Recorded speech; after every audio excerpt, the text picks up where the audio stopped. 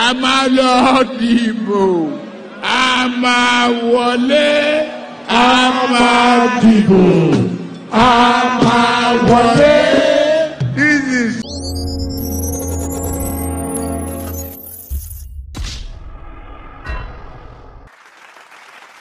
Hello there, so I welcome you to my YouTube channel Connect React, and on this channel we get to give you news and political updates regarding what is happening in this country, in Africa and to the parts of the world.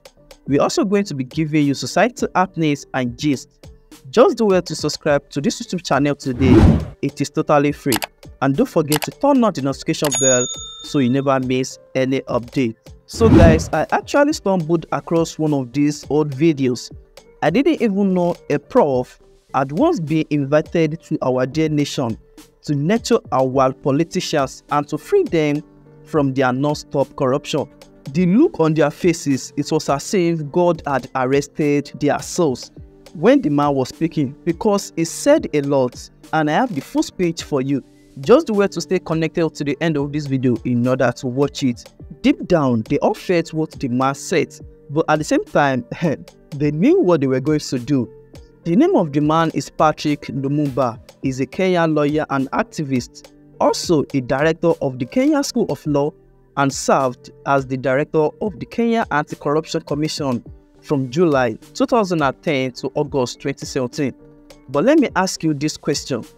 Do you think corruption can ever be eradicated in Nigeria? Watch and tell us at the comment section, and don't forget to like this video as you are watching. I'm very happy to be invited to join you today to speak about the subject of corruption. It is a subject that is evergreen in Africa, and one that deserves attention at all times, because corruption has undermined and continues to undermine development in Africa. It is true that corruption is to be found in every society, but the reason why corruption in Africa must receive greater attention is because corruption in Africa continues to be pervasive and pernicious to the detriment of the continent. Many African countries would have realized great economic and political growth, but such growth has been stunted because of corruption. Today, many of us know that the 50-odd African countries combined have a GDP that is lower than many European countries such as Germany, Spain, France, and many others. And this is so because of corruption. Talking about the impact of corruption and governance in Africa, the Liberian president, with whom I agree, Johnson Sirleaf, says that Africa is poor because it is poorly governed. And those who have looked at Africa for a long time, including the famous South African who has advised Rwanda's government, Greg Mills, in his book, Why Africa is Poor and What Africa Can Do About It, have asserted that Africans are poor because their leaders have chosen that path. It therefore gladdens me that I have been invited to speak in the presence of elected leaders. It has also been said that one of the reasons why corruption thrives in Africa is because Africa is in the business of canonizing thieves and sanctifying and celebrating the wrong people while it vilifies her good men and women. It has also been argued that Africans are in the business of punishing small thieves and electing the big ones into public office. And that is why, therefore, when one is asked to speak about corruption in Africa, one must ask the question why it is that Africa has never succeeded in this fight. I can't agree more that there is a place for legislation in Africa. But those who have observed Africa have also said that the problem of the fight against corruption in Africa is not the shortage of legislation. In fact, Africa has forests of legislation which are honored in breach. Which begs the question, what is the problem? The problem in Africa is that we have succeeded, rather paradoxically, to create an environment which allows thieving and thievery to blossom and thrive.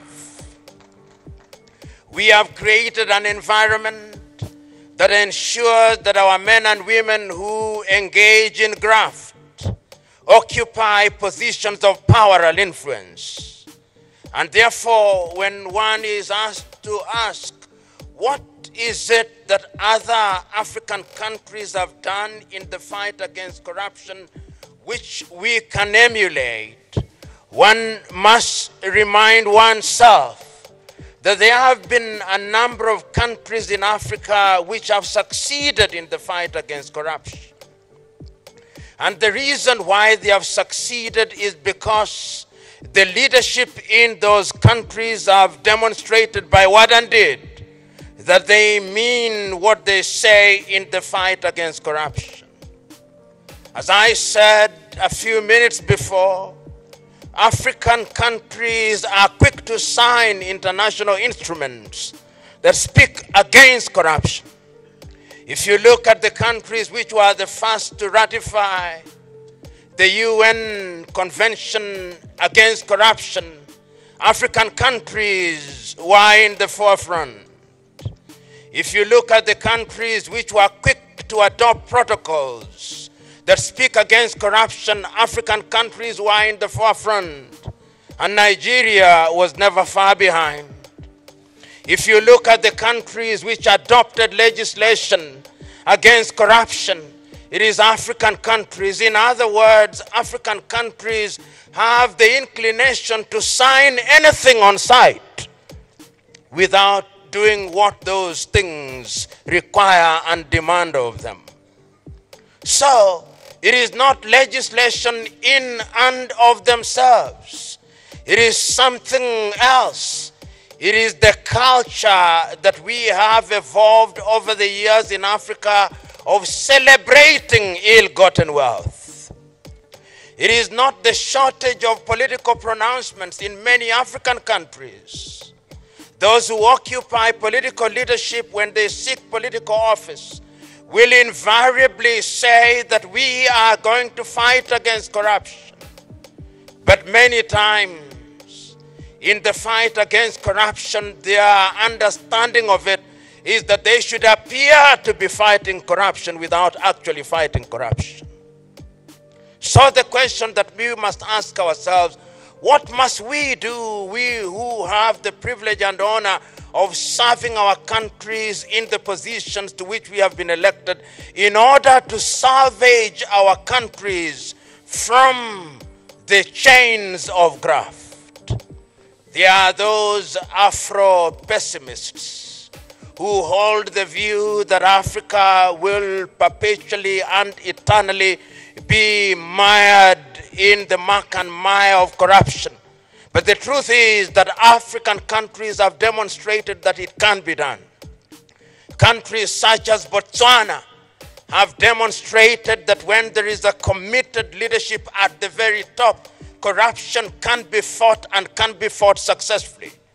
Countries such as Mauritius have demonstrated that corruption can be fought. Countries such as Rwanda have demonstrated that corruption can be fought.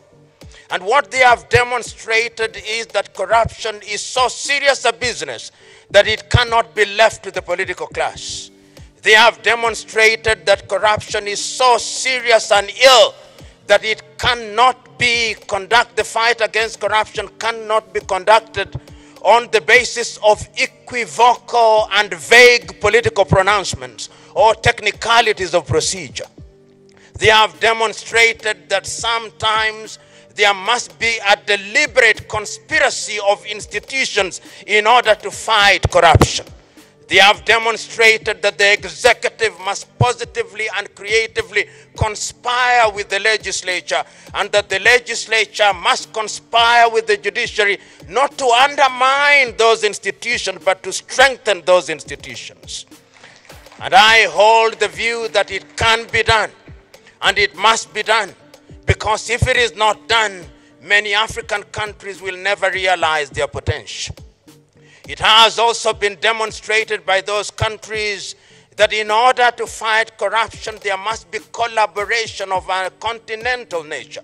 And it is not lost on me that the African Union has brought to pass the African Convention for Combating and Preventing Corruption, which is the continental instrument that allows African countries to participate in the fight against corruption through collaboration. And it can be done through regional efforts.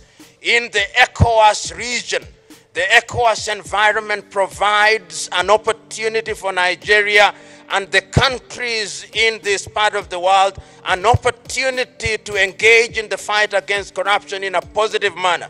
It has never been lost on me that the day Nigeria rises, that is the day Africa rises. You may not know, but 1 out of every 5 Africans is a Nigerian.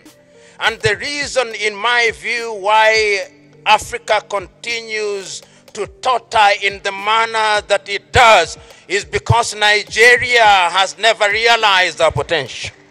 The day Nigeria realizes our potential, that is the day that Africa will rise. So we are here today also to remind Nigeria that it must play her leadership role, not only in this region, but in Africa, by demonstrating by word and deed that Nigeria will be in the forefront in the fight against corruption. And it's not only at the continental level that Nigeria must demonstrate this. Nigeria must also demonstrate her leadership position in the world. The United Nations Convention Against Corruption provides several opportunities which can be exploited by members states, including Nigeria, to ensure that funds that have been ill-gotten are repatriated, and the men and women who engage in such unconscionable and harmful behavior are punished in accordance with the law, that the world may know that if you reap where you have not sown, there are consequences to it. It is also important to create an environment that is hostile for people to participate in corruption. There was a time when I believed that procurement laws in and of themselves were a magic wand, which upon being waived would eliminate corruption in the civil service. But over the years, I've come to realize that procurement laws only allows people to steal in accordance with the law, and that therefore do not be under the impression that laws in and of themselves will solve the problem. As a young boy, I read the great Nigerian writer Chinua Achebe, who said that since men have learned to shoot without missing, a naked bird has learned to fly without perching. So we who are here must remember that when we are enacting laws regarding procurement, sometimes we do so in a manner that provides an opportunity for bureaucrats to steal in a manner that lends a veneer of legality to their illegal activities. The quality of laws that we enact are therefore very important. We must also, as a country, look at the lifestyle of the individuals who engage in public office. How is it that in Africa, when an individual whom we knew to be a pauper is appointed as a public official, whom we knew to be a pauper is elected, permit me and forgive me at once, members of Senate and members of the House of Representatives, that no sooner have you set foot in the Senate or the House of Representatives than you become a millionaire and you begin to live as if money was not a problem. If it was so easy, why aren't all of us so rich? The privatization of public wealth without consequence is something that we must frown upon. And that is why lifestyle audits are important, and I urge you to enact legislation that will require Nigerians that before you build a house as a public servant, you must show us the source of your funds. You must tell us where you got the money. And if you did that, you'd be amazed that those who build mansions will be reduced by 99%. And corruption is something that also undermines democracy. That is the tragedy of corruption. And it has now been demonstrated that in the countries where corruption has been fought and fought successfully, democracy also thrives. I've already indicated to you countries such as Mauritius and Botswana, which are the only two countries in Africa ever to have had budget surpluses, because the leaders in those countries have been in the forefront in the fight against corruption. The other thing that we must do is to create public awareness. And public awareness is not merely to tell the people that corruption is the wrong thing. People know. When people go to church on Saturdays and Sundays, they are told that corruption is a bad thing. When they go to the mosques on Friday, they are told that corruption is a bad thing. What we must do is to ensure that there is behavior change. And throughout history, it has been demonstrated that men only change their behavior when there is a threat of pain, the pain of deprivation or the pain of imprisonment. We must therefore ensure that those who engage in corruption are punished, and punished in accordance with the law. I was also asked to organize jointly with you, as I now do, what are the challenges that stand in our way in the fight against corruption? In a multi-ethnic, multinational country such as Nigeria, as indeed are many African countries, the fight against corruption is even more difficult.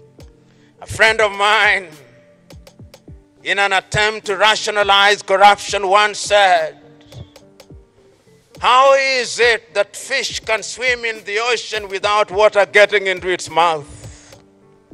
And I said, "What do you mean?" He said, "When you work in the public service, how is it that you cannot take a little out of the public service?"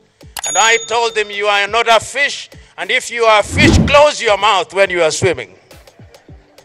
And he also told me, "How can you be tethered around a tree and you do not graze on the grass that is around there?"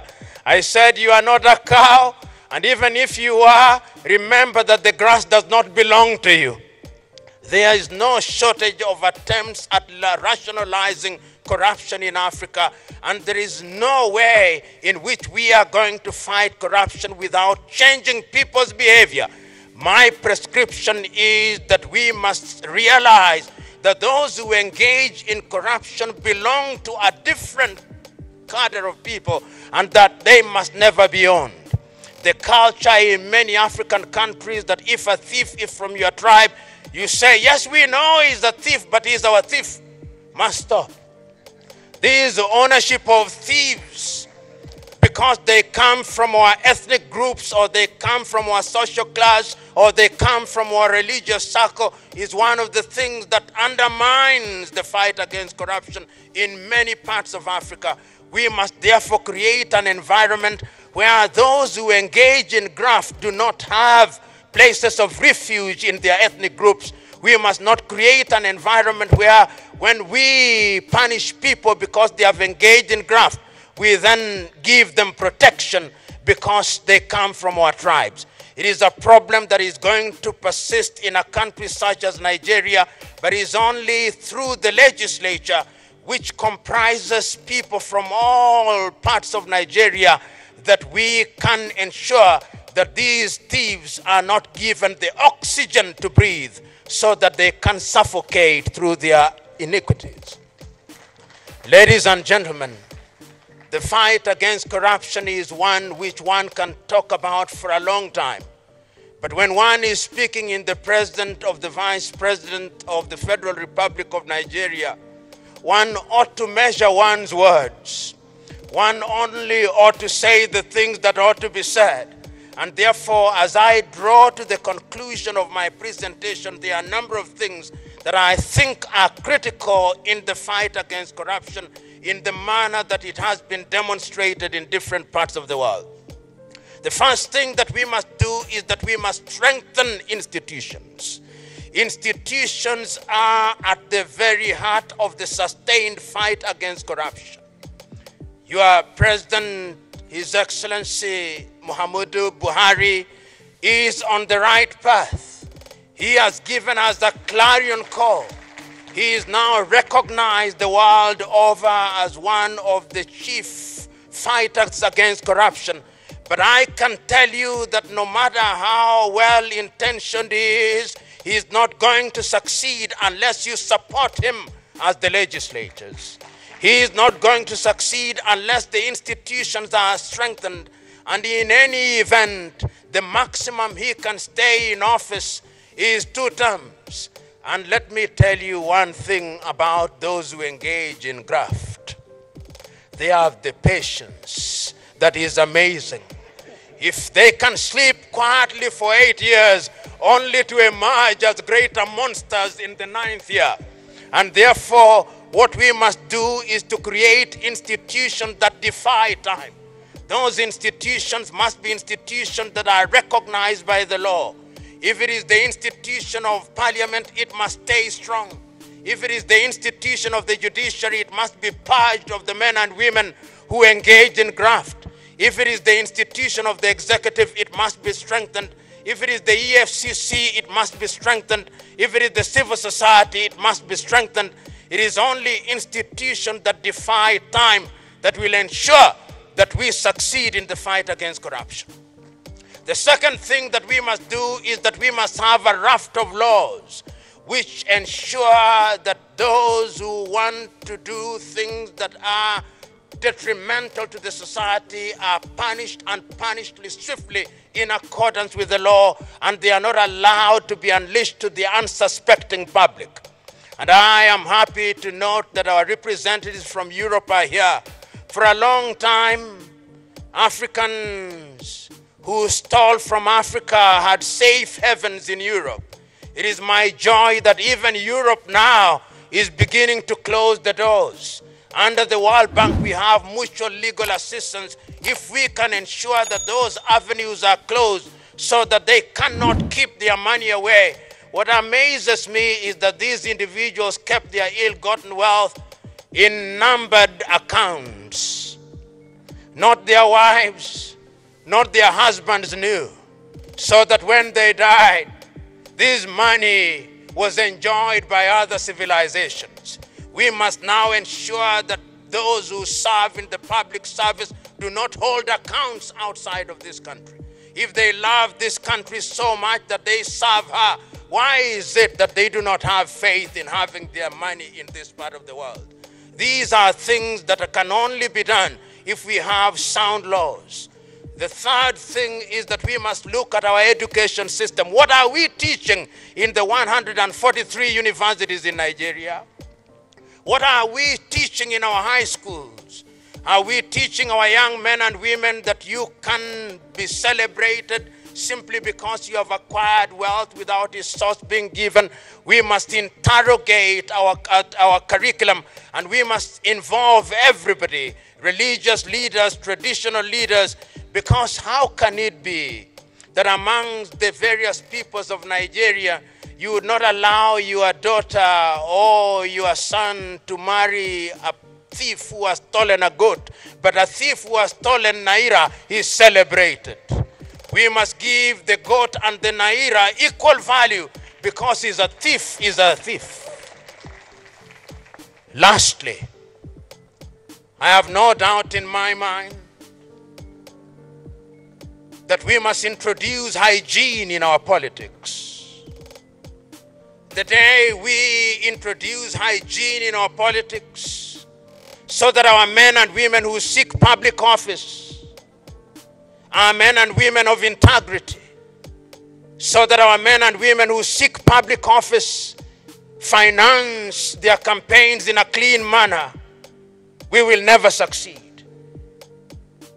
I've always been amazed in many African countries that a person who, upon being elected, if he is a Nigerian, for 5 years will earn no more than 30 million naira, is prepared to spend 1 billion naira to go into public office.